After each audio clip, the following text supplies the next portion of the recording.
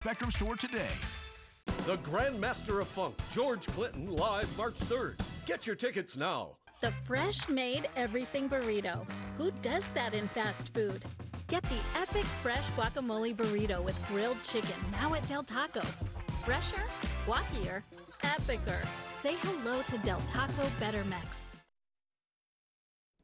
Tech startup OpenAI launched a new tool to crack down on cheating at school. Parents and teachers say students don't have to do much these days to have artificial intelligence write entire essays for them.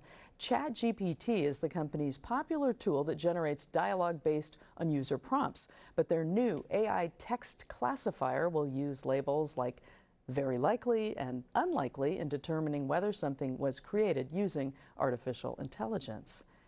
NBC4 is honoring Black heritage and taking you inside a Black-owned bookstore that's set to open soon in Pasadena. Octavia's Bookshelf is at Hill and Washington. The store is named after Octavia Butler, the late Pasadena science fiction author whose stories gave Nikki High one of her first chances as a child to read books written by someone who looked like her.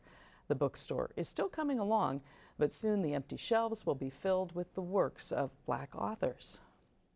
Once they're published, they have to just sort of sit in the sea of Amazon, or maybe hope that a big box bookstore will give them a table. And so I thought with this bookstore, prioritizing writers of color and Black writers, that we can celebrate that every day. I've heard from people in Rwanda, I've heard from people in Ireland, people in France who just ran across a tweet and thought, wow, this is an exciting idea.